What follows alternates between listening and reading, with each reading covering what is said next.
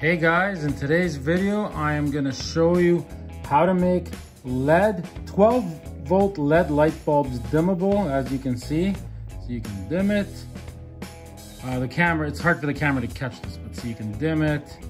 You can make it brighter.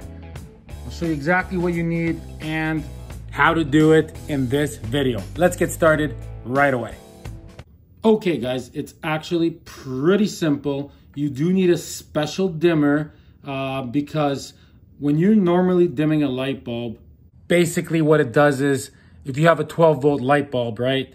If you give a regular light bulb 6 volts, it's only gonna shine at half the brightness. So it'll dim it, right? So 7 volts, it'll be a little bit brighter, 8 volts brighter, 12 volts, full brightness, right? With LEDs, they don't really work like that. So this dimmer here, what it actually does is it turns the lights on and off super quickly. So quickly you can't see it, but that works in order to dim them, see?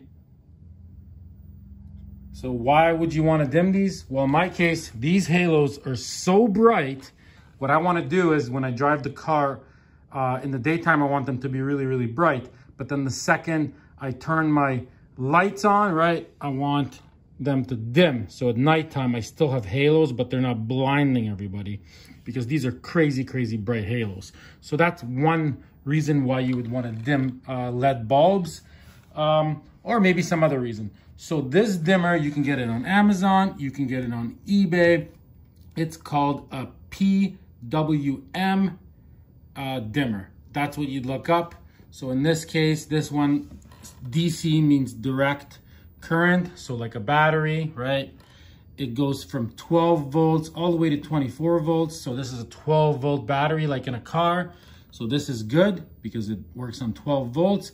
And 30 amps is like how much juice like the bulbs have, right? So 30 is a lot. Like if you had a 5 amp dimmer like this, it probably wouldn't be enough amps to control high-powered bulbs like this, but 30 is good.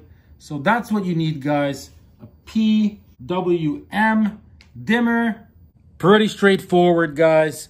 The way you hook it up is also pretty straightforward. So you got a positive and a negative, right? On this side, it says in. So I put in the negative and the positive straight from the battery. And then on this side, you got the negative and the positive going straight to the halos.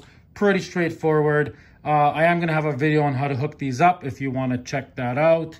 That's going to be more specific because in some cases, I don't want to confuse you here, but the ground is shared with the actual bulbs as well. So then inside of this, you'll have to separate the halos, the negative from the halos from those bulbs, and you'll just have to run a separate wire. I will explain all that, but otherwise, if you're just trying to dim a LED, pretty straightforward. So thanks for watching, and if you want to see the hookup video, click on it. It's right here.